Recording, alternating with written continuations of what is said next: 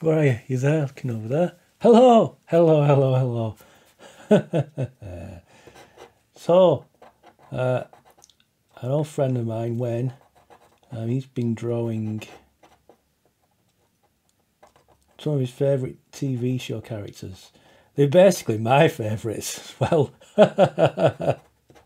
We did grow up together, what can you expect? Very pleasingly, I think he's been inspired to do this because of these videos. So that's good. That's good, I like that. Lovely fellow, Wayne. Well, yeah, and he was drawing, he'd been putting him on his Instagram account, and he'd been drawing Bodie and Dial from The Professionals, which are one of the best theme tunes in television, especially in the genre of the television, like cop show. They're not really cops, Bodie and Doyle. They work for CI5, which is kind of like MI5, but not. Oh, it's run out of ink. That's bad timing, isn't it? Right, I need to put my ink in. So I'm using my platinum carbon ink. Can you see that? Focus, focus, focus. Meant to do all this fancy focus stuff. Anyway, where's the autofocus? I don't know. Rubbish, camera, rubbish. Right, so let's put this ink in. Now, I'm going to tip this. This has got a little well inside, so you tip it upside down and then back to fill that well. Okay, there's the ink. I take this converter cartridge out. And I'm unscrewing this till it won't go anymore. That's now I've drawn the like plunger all the way. Which way have I done it? The wrong way actually. No, that's right. So you do it so that the plunger is all the way at the bottom. Put that in there, and then you draw the plunger back up, and it fills with ink. Just like that. And then put that back in. There we go. This is a Lamy. Is it Safari? I'm not sure if it's Safari or not, but it's a Lamy pen. You can get the converters on their website as well. Good. So I should have ink very soon. Come on. There we go.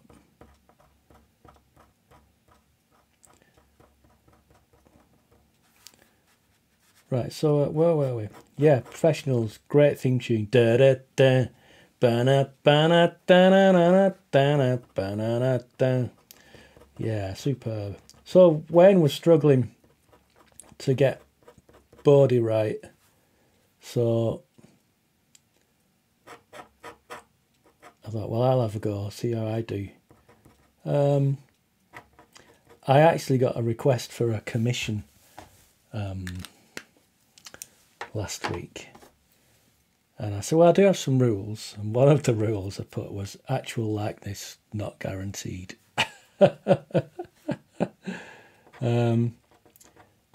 More so with my painting, because I just throw the paint on and see what happens. I can get a more consistent likeness now when I'm drawing. And I'm going to see if I can get this one. It's all about little anchor points. So you're kind of drawing and going, and it's often little dots I'm leaving around. So there's a bit here, a bit of shadow there, it takes you up the shadow there. Then that shadow brings you around there. So that's his nose. And I could go down there and start the mouth, but I'm going to move on up here. I think it's going to be better to have these two pens on the go. This is a finer nib, this gold pen, and I'm going to turn it upside down, so using the back of the nib, which is even finer. And it's just, you know, there's a little dot here, so then that eyebrow section starts there. Actually, see, that's wrong because the dot is down here, so. But that's okay. That will probably... No, it's wrong already, this. See? You're right, Wayne. It's not easy, this. Tipp-Ex. Get some Tipp-Ex. You're allowed to make mistakes and you're allowed to correct them. Okay, it's a bit watery, this. So I've got to let that dry. Let's move down to the mouth while I'm waiting. So, some shadow like that.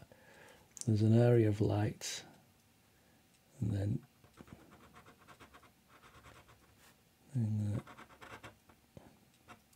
I think Wayne was saying the mouth was. Am I right? I think they're struggling with the mouth.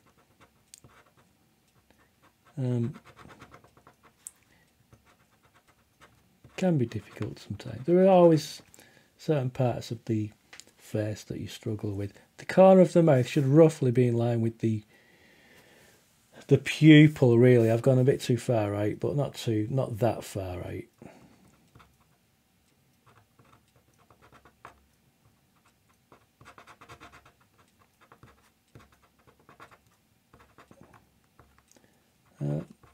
And it's easy to say it, but I'm drawing what I see. The problem is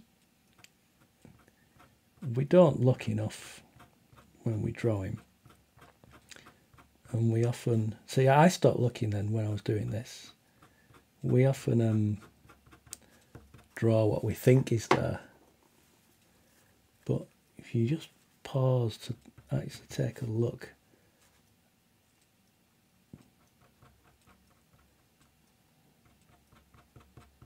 you'll get it right. Eventually, it takes practice. And Wayne's sketches were pretty good. So it doesn't... you just need to draw a Bodie loads of times. You'll get it. You'll get it.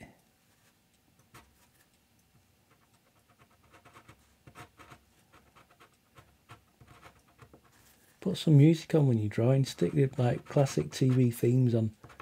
Start with The Professionals.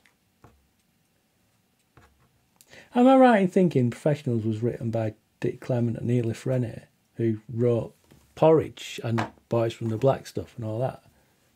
Or am I totally wrong there? Seems weird if they did. I think there's another guy though, isn't there another writer who wrote The Avengers? That's not them, is it? Sure they didn't write The Avengers, did they? And I'm thinking, did the guy who wrote The Avengers write The Professionals? Let's have a look. Let's have a look. Da-da-da. Brian Clemens. Brian Clemens. He's the guy behind The Avengers. So yeah, I am getting them mixed up. Nothing to do with Porridge and Off Weedy Sempit and all that. Oh, that's still very sticky, that. Ugh. Don't like that. What can I do to sort this out? That's really sticky.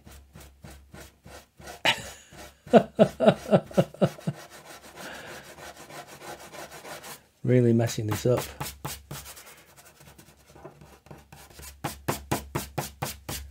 Oh my God. What a disaster. Can I still draw on that? I can.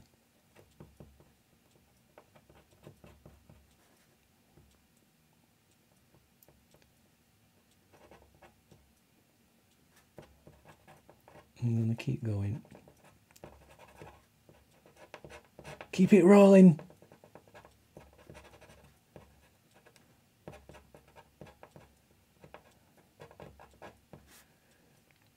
See, right now this eye looks off, but this cock up with the Tipex has thrown me. I was doing did I mention this last week? I was doing a painting and our boiler broke, and I was fretting all the time that I was doing this painting about this bloody boiler, and painting was terrible. I wasn't in the zone at all. It's interesting. I never really noticed how things like that can affect you, but they do. The boiler's fine. Okay, so I've got Bodie so far. I don't feel like his face is a bit too narrow. So I get a feeling that when I finish this, it's not going to look like him. But you got to keep going and see what happens.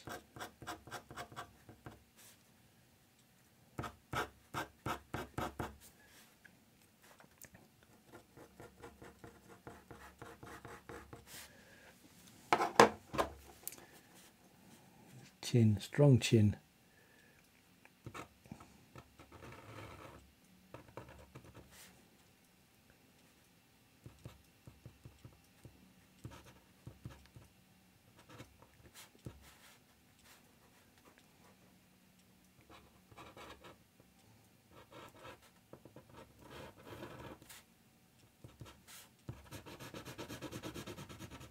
Just something like that.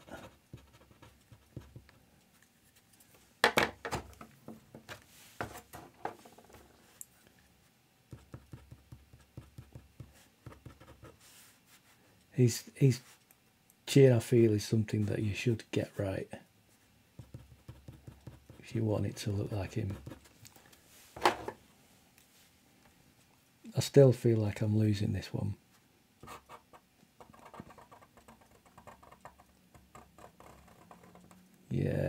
Yeah, definitely. I said I'd made his mouth too wide, and I had done, and it's meant that the face should be able to come in a little bit more here, but I couldn't now because this mouth's pushing it out.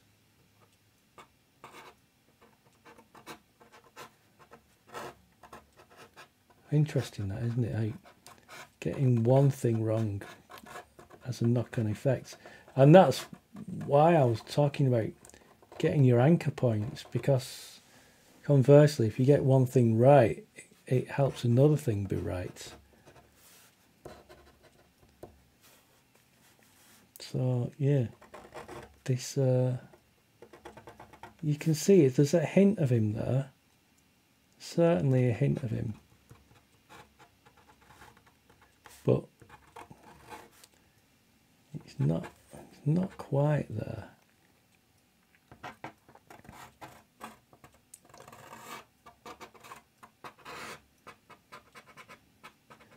And what I'm doing now with this hair is I'm kind of looking at the photo that I'm working from and imagining that my pen is actually on the photo, and I'm just drawing round it, round the outline of his hair. Called contour drawing. It's almost blind contour drawing, which is when you do this, but you're not looking at the paper at all. I'm glancing up and down between the reference photo and the paper all the time. I mean, it's not very successful, this. So let's do his chunky sweater.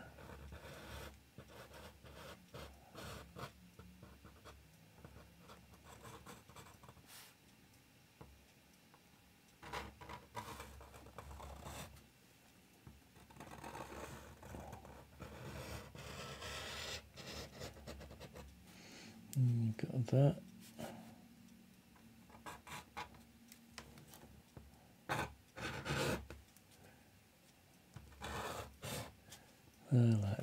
the hair.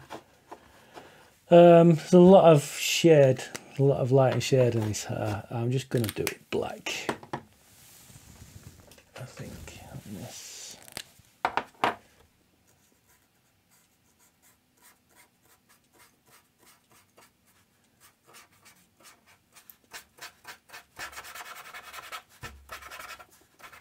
Sometimes if you rub with the side of your brush pen, you get some bits where the ink's not flowing. That can be the light and shade.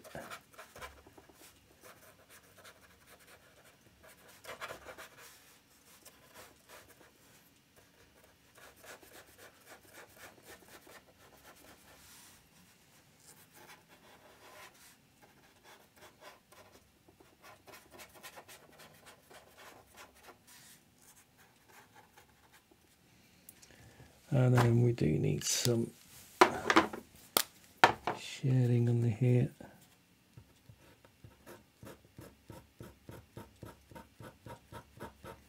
Hatching. Try not to do cross hatching. It makes everything look very flat. And try and do your hatching lines to be kind of giving some idea of the direction, the like planes of the face. Not easy. It's not easy.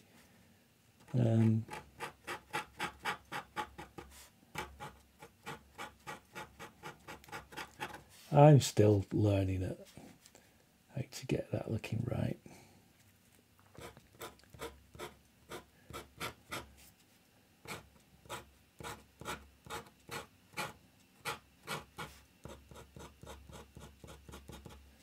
But you know, something like that.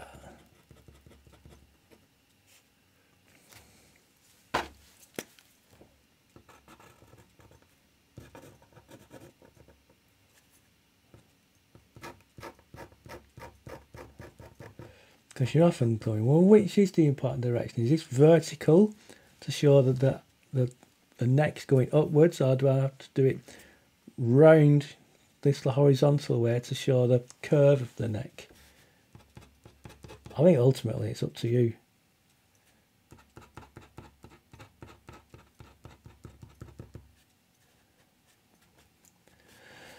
The wool, now I could try and do every like rib in this wool. It's just going to take away from the portrait. I think it's best to just have that abstract. If I was adding colour, maybe digitally, this would just be a really pale cream colour and then just brown. Maybe all around. He's actually wearing a jacket, so there's a, in fact, yeah, you do that. Brown, pale cream. I wouldn't bother with any wool detail. That's just too much work.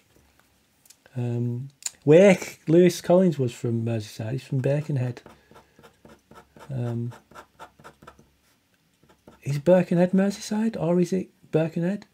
Don't know now.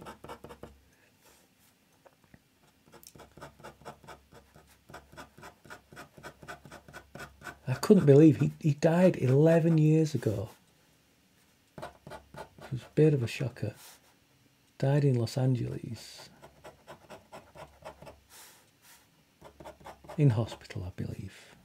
Oh, he was certainly ill. Anyway. So more of that going on. One thing this hatching is helping with is making him look a little bit more like Lewis Collins than it was initially. But it's still not Lewis Collins. Oh, see, I don't think it is, really. I think I'm done. Yeah, Wayne, you were right. Lewis Collins is hard to do. I believe Neil Sedaka wrote a song like that. I'll see you next week. I might try again. Bye.